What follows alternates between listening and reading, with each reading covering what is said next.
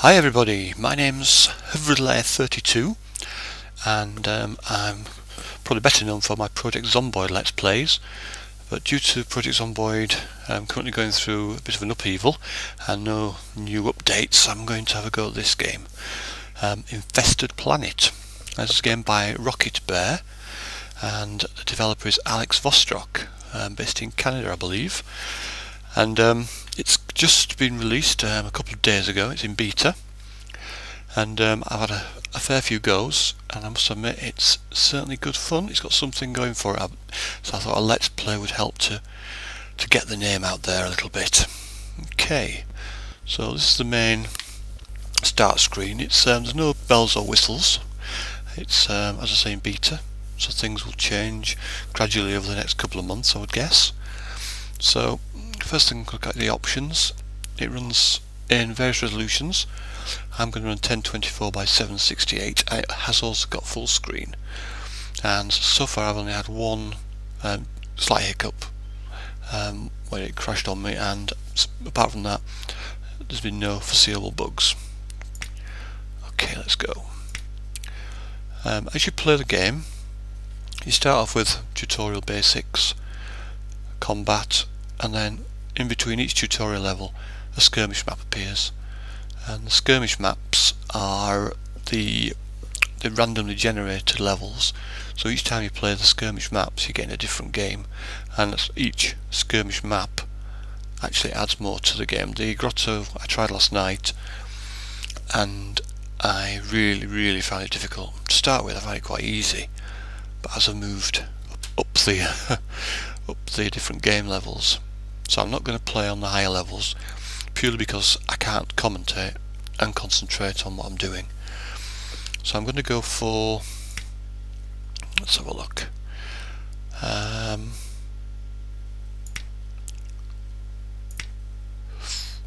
don't know the caves. I'm going to go for tunnels because I think it'll be a good one to show you.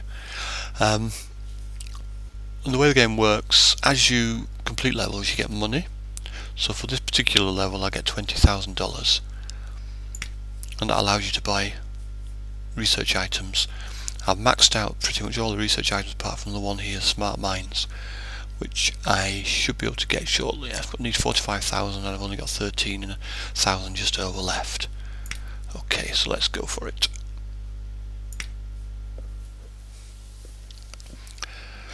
Okay, here we go.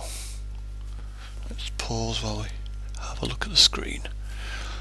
So as I said before, it randomly creates the level for you, and what the game's basically about, if anyone's seen Starship Troopers, it might ring a bell there, because what you're looking at is a small group of Marines, 5 altogether. You can see they're my Marines, and aliens, and each of these is a nest of aliens with various other objects on there, but we'll move on to those shortly.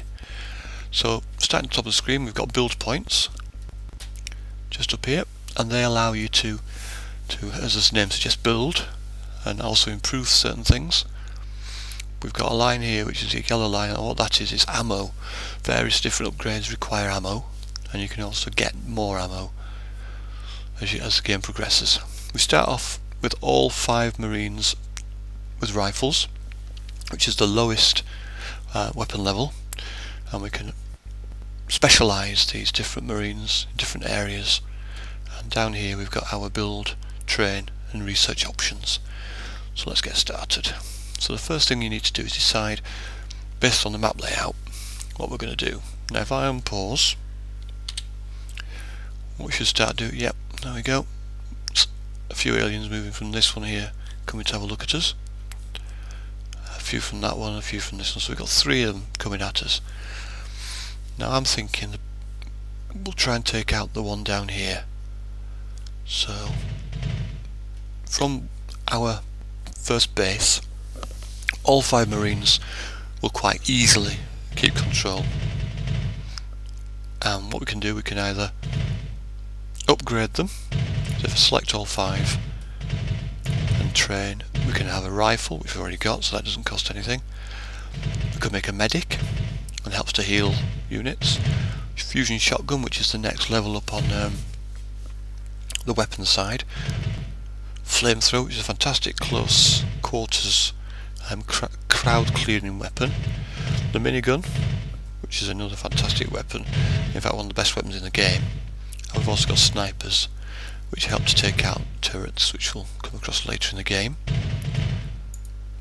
The armory menu, we've got a shield projector, which basically projects a shield around our units, and we take less damage. The shield is gradually reducing size as it gets damaged. We've got mortars, which are fantastic for taking out large groups. It says they're in range they shoot duplicate grenade throws in range for free or shoot their own concussion grenades, but they've got a large dead zone, so not much good if you're looking at attacks from a 360 degree radius. We've then got the turrets, which are fantastic, so I'm going to build the turret, and what I'm going to do is, as you can see, the red circle covers where the turret's going to cover. Now I'm hoping that this turret is going to, if I pop it there, it needs to be built by a marine. You can see the build progress, and that turret I'm hoping will keep our first base while we're going to take this one out. Okay, so 10 build points, let's leave it at that. I think the rifle shouldn't have any trouble here. So we've got options to assault, and we've got grenades. So let's move our marines forward. It's a straightforward RTS. Select and right click and they'll move forward. And as they get into range, so as we move forward, if you hold your mouse over any unit or any enemy units that have got ranged weapons, you'll be able to see a ranged. Now we've actually got poison spitters here, so I'm going to use some grenades. If I get the grenade, specify whereabouts it's going to be, and they'll go in and you should take out the spitters. And this is the main base here, which isn't going to last long. I think we're going to see it go up in flames. And this one here is a spawner, so if we take that spawner out, no more aliens will spawn.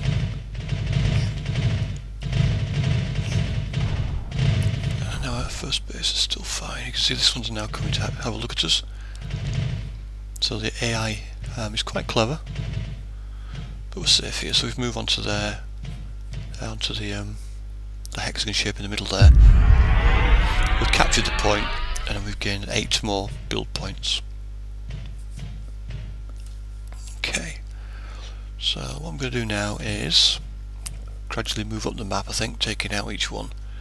This yellow object here is an ammo, so you can see we use grenades. So if I grab a soldier and we right click on there, he'll walk over and he'll start getting grenades and start putting the number there. It'll increase. Okay, doesn't take too long. There we go. Once he's done that, what I'm going to do this time, I'm going to leave one marine here, and while that marine, we're going to go and take out this base here. So let's go for assaults this time. So instead of a turret, he's going to be able to guard. We'll also change these units here into fusion shotgun, which is a much more powerful weapon.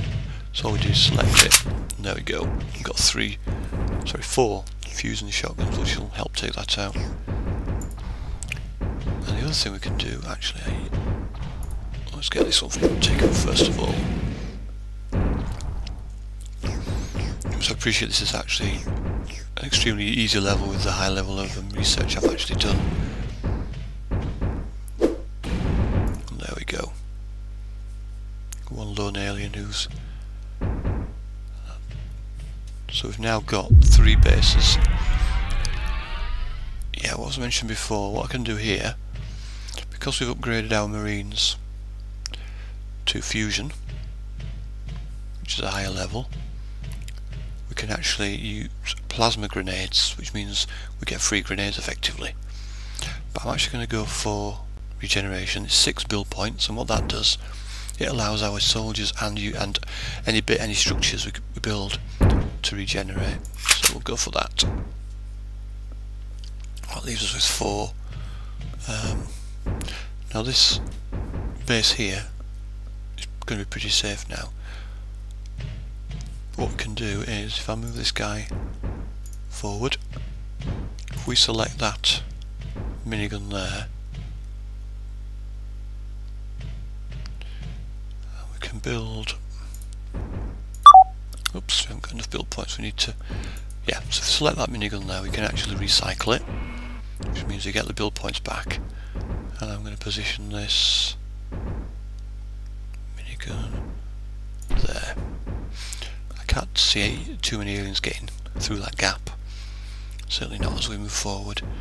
Okay, let's have a look. Oh yes, what's happened now? We've actually got some mines. So all hives are surrounded by proximity mines. What that means is, before we can actually take the bases, we need to take out the mines.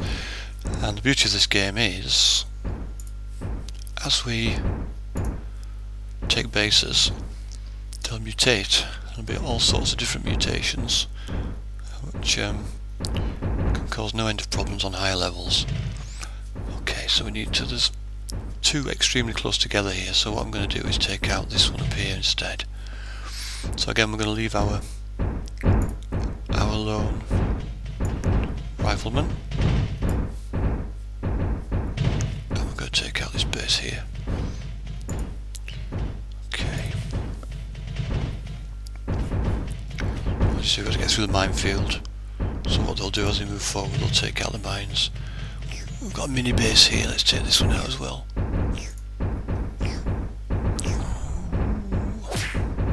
They've got a melee attack as you get close. I think we're going to need the grenades here. As you can see, the fusion shotgun's much better. Let's take out that. There we go. Yeah, what we've got here is a crate, which allows us, we can drag that to a base once we've taken it over, and it'll give us some extra build points. Now this particular one is surrounded by spawners. These can be quite difficult, certainly with lower level units, but I think we're going to be okay. Yeah, see, I'll make sure he's doing okay. Yep. Oh, didn't realise we had him as well. Ah, he's fine. These guys have done alright here. Okay, moving forward. This base should be gone shortly. There we go.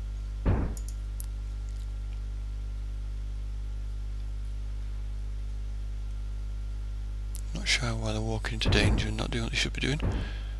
It could be a beta issue. As I say, it's in beta, so there will be things which need balancing and improving. But so far I've really enjoyed playing the game. Okay, there we go. 8 more build points. So we've now taken 4 alien bases. No more mutations. Let's go and grab that. So if we take one unit, right click, he'll run over to it. Should be okay, I don't think he's going to need too much cover. And then we right click on the base and it slows him down and it'll drag it back. And that gives us more build points to use. And I'm going to try and make something that we haven't seen so far. So there we go, 15 build points. What can we do with that? Okay, let's go for the plasma grenades. That's always good. And it'd be nice to, if we protect this base here with a turret, something like that. Didn't really want him to go. You can stay there. This guy here can make the turret. There we go. And we'll move up here and take these now. Okay, let's move forward.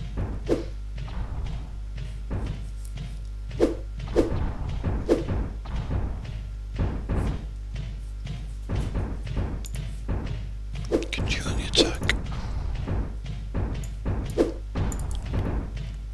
Yeah, so we've got the plasma grenades, so we're done. So we actually get 3 grenades now, which is fantastic because it means we can take out. As you can see, they're throwing the grenades. We should be able to really. And this one that we took before here, pretty safe once we've taken this base. Rifleman's doing a good job as well, leave him there.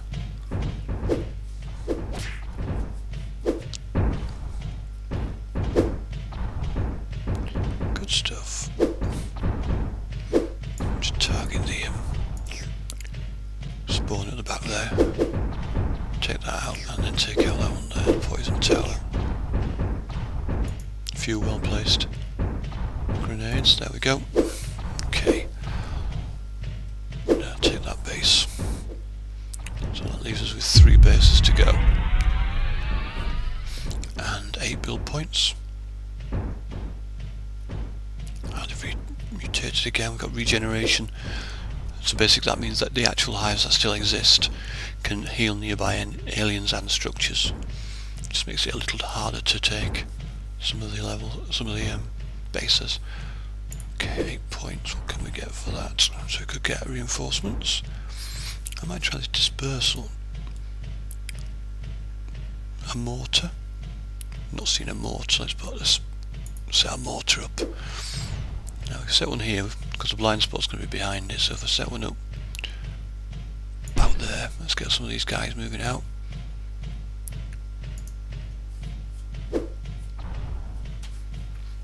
Got to watch the mines. Oh dear. That wasn't a good idea. We ended up losing one of our marines.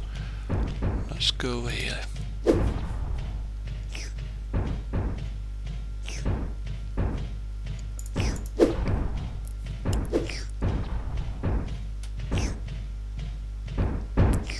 If you lose a unit, all that happens, you'll actually respawn.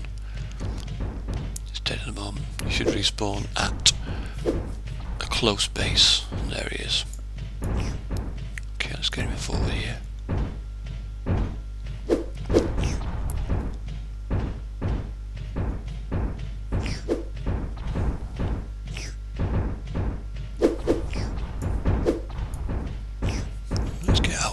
To build now. So if we build one there, this should help us out.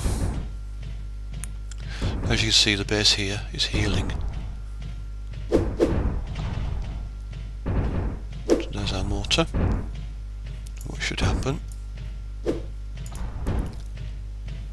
It should help us take out some of the... Great. I think we just lost it. Ready. Well, just go for it. Guess.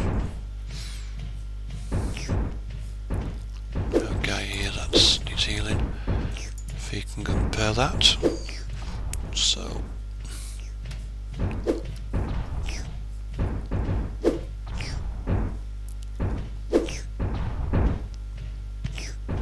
These guys are getting attacked by the poison, which can become quite difficult to deal with.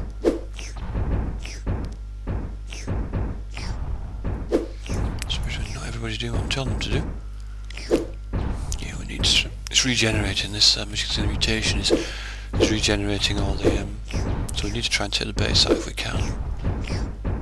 But to do that we're going to get injured here.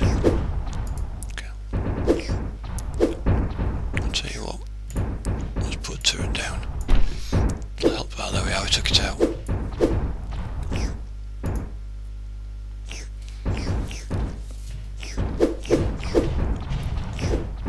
Move forward now. Not quite as easy as I would have liked, but got there in the end.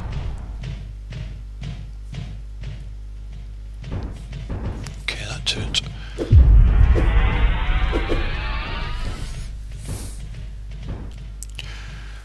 Okay, I'm going to actually end part 1 there. The reason being, I don't want my videos to be much longer than 20 minutes. I think people prefer that sort of length in time, so let's pause there. As you can see, we've actually got a problem here. This central hive here is taking this one. We didn't leave it very well protected, but that's not a problem. We'll sort it out in part 2. Hope you enjoyed that. If you want to get hold of the game, it's a company called Rocket Bear. search for that on the internet, or Infested Planet. I'll put a link in with the description of the video, and like I say, I'm going to finish this one on the next episode, which I guess will probably be about 10 minutes long, maybe a bit longer depending on how it goes. Okay, well thanks very much. My name's Hoverlair32, and thanks very much for watching.